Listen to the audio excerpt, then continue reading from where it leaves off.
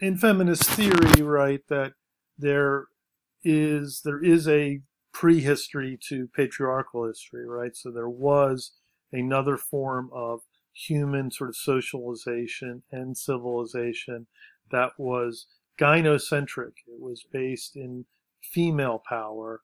A woman was at the center of things, largely because women could give birth, right? They could give life, right? So they were sort of, in matrilineal or matriarchal culture, they're at the center of power.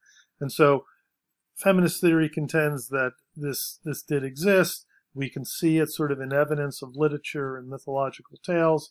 And then there was basically a colonization and conquest by men, which rendered women from powerful, dynamic, complex figures to simplistic caricatures that were simplified or reduced into the roles of mother, the idea of whore or wife, and the idea of the virgin.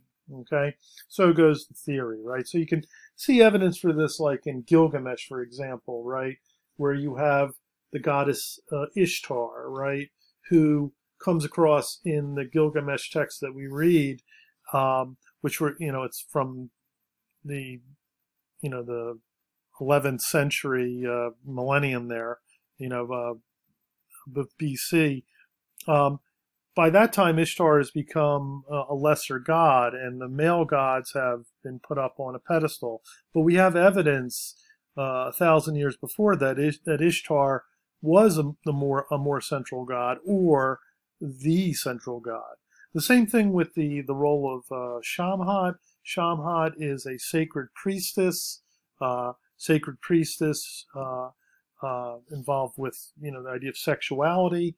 And she is rendered in the text, I don't think in the text itself, but definitely by the editors of the text, the modern editor of the text, she is rendered as a whore or a prostitute. In monotheism, you can see this in the Bible. Genesis, the role of Eve, right?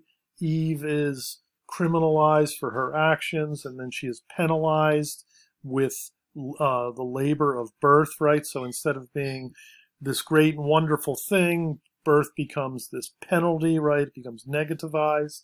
And then in Christianity, you have Jesus and the virgin birth, right? So the power of birth is taken away from women in this sense, and so God is sort of comes out in a virgin way, nothing to do with female sexuality.